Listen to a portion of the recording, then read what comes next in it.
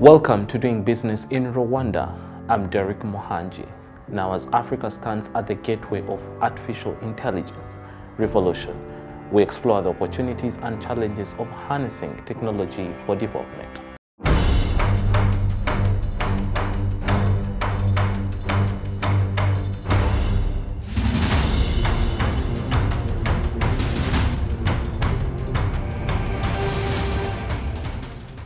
As African governments explore artificial intelligence adoption, coordinated efforts and strategic investments are key to unlocking its potential. The purpose of our gathering was really to have an honest discussion about how ready governments are to adopt AI and whether they really do have a choice on whether to adopt it, and what would the costs be of not adopting it now.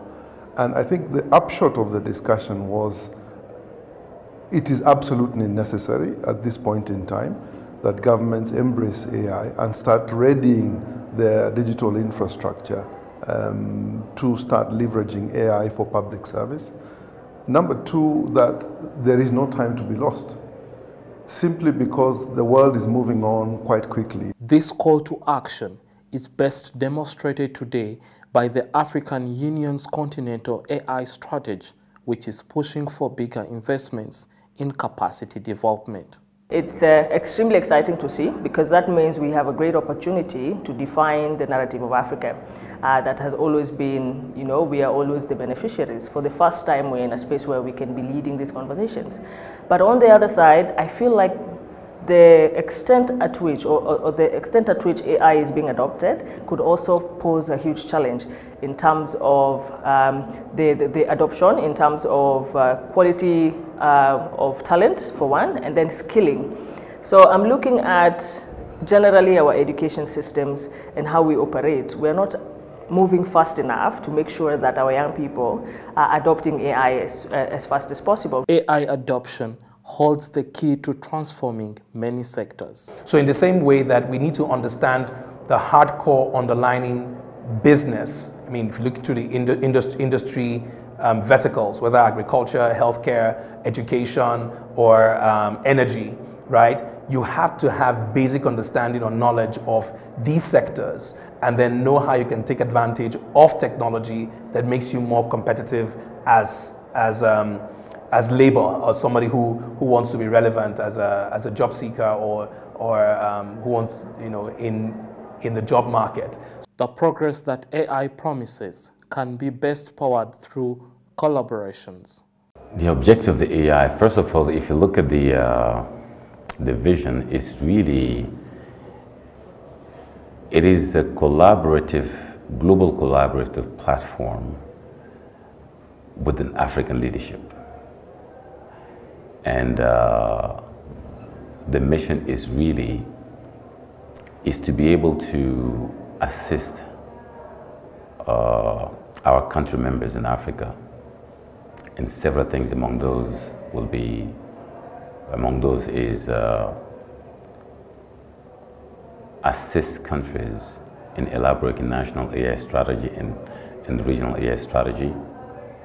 And the second thing, which is part of the objective as well, is to foster the partnership and mobilize investments for the infrastructure in Africa in a way that AI can be accessible to everyone, and it can be also deployed on the continent responsibly. And the other thing is to foster also the research and innovations on the continent on the AI. And the last objective is actually to promote and to foster collaboration in terms of the AI governance. Africa has something to say. I think Africans have been ready. Something that Strive mentioned in one of the panels he was on, AI is not just about automating things. It's about amplifying things. And it's not just for young people, it's not just for certain industries, it is for many industries.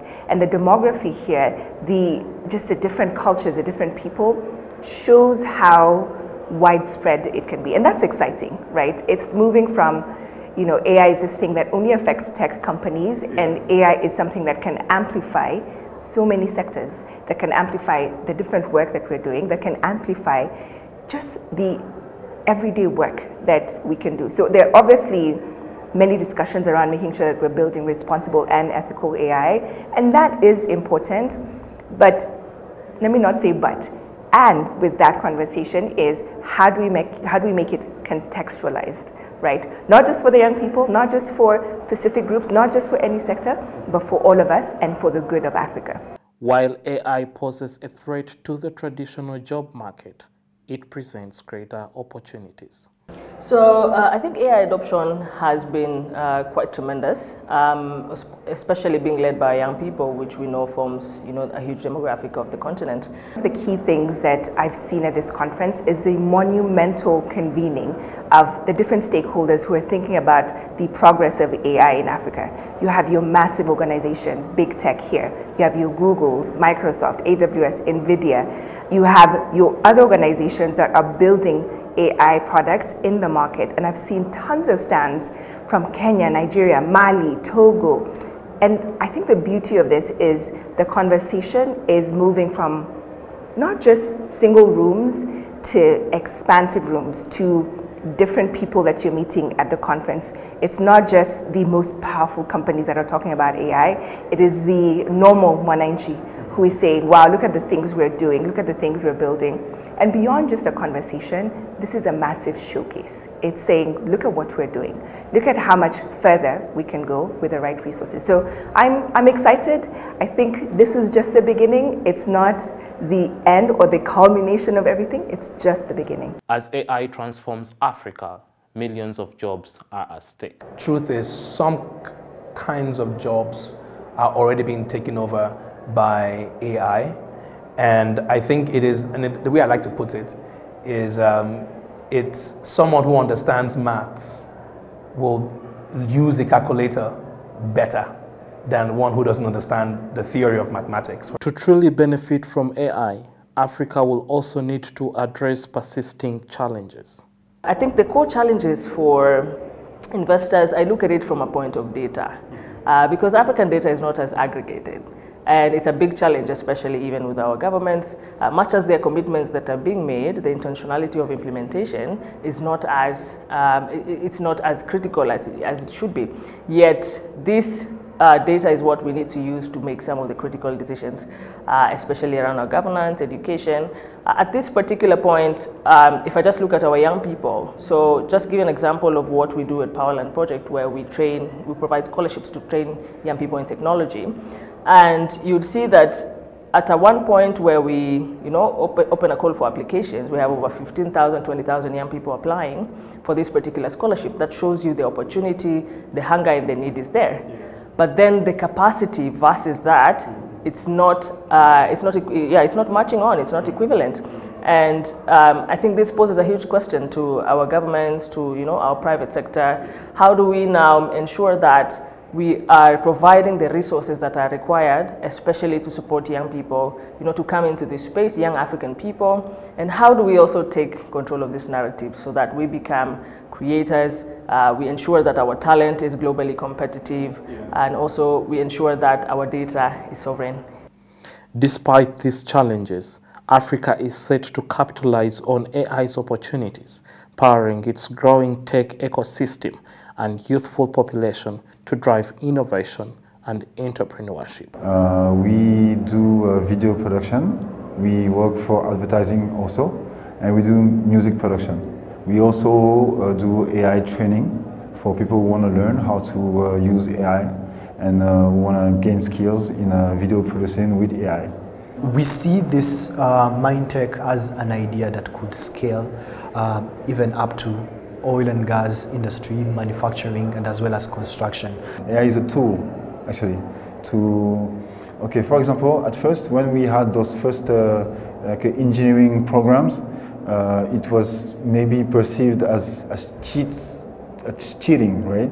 It's the same as AI today. The potential scalability of this solution, first of all, starts with the digital infrastructures. Having a camera is very expensive. being on an AI platform is less expensive and it can give the same results. You're building AI solution, which means high computation, and as well as data acquisition is one of the key, primarily aspect that we need to first of all focus on. We have to know first before getting any kind of money from elsewhere, right?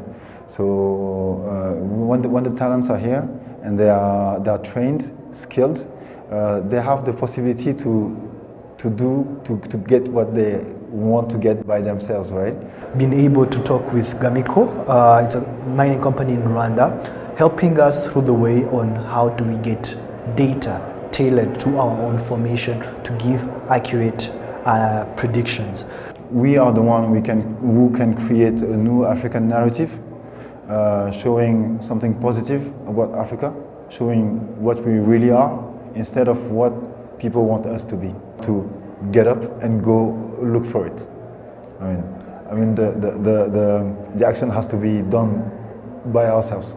As the continent navigates its AI journey, one thing is certain: the future will be shaped by strategic decisions made today. CNBC Africa will continue to keep you posted on the latest developments from the world of business. I've been your host, Derek Mohanji.